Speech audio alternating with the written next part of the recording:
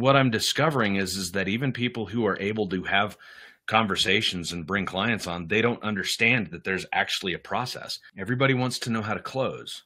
If that's what you want to know and you don't know the process to get there and you're asking that question, how do I close? I want to close clients.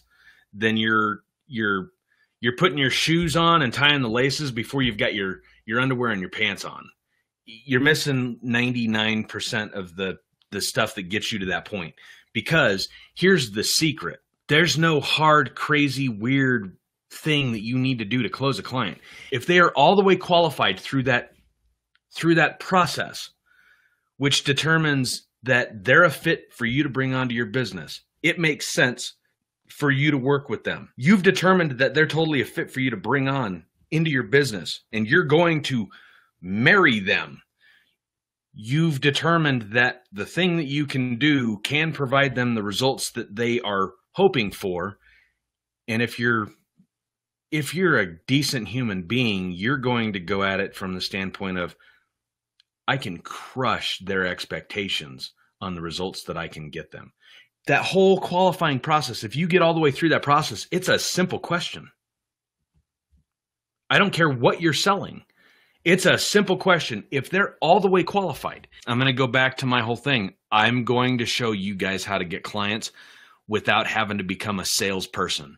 If you want to go become a trained salesperson and sell really high-end shit and really high-tech, like $4 million yachts and $2 million cars and $8 million, that's a different thing. You need to go get like actual sales training, and it's a long process, okay?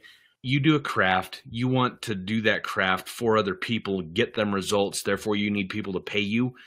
There's a way that you can do this without being a salesperson. I said all that to say this.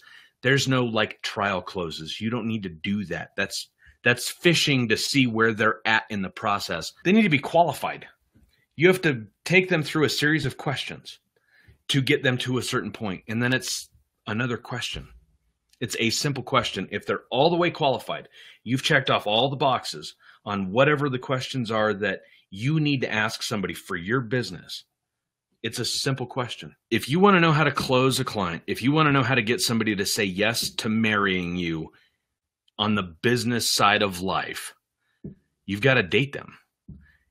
And during that dating process, all the work gets done to get to the point where you can ask that question, will you marry me?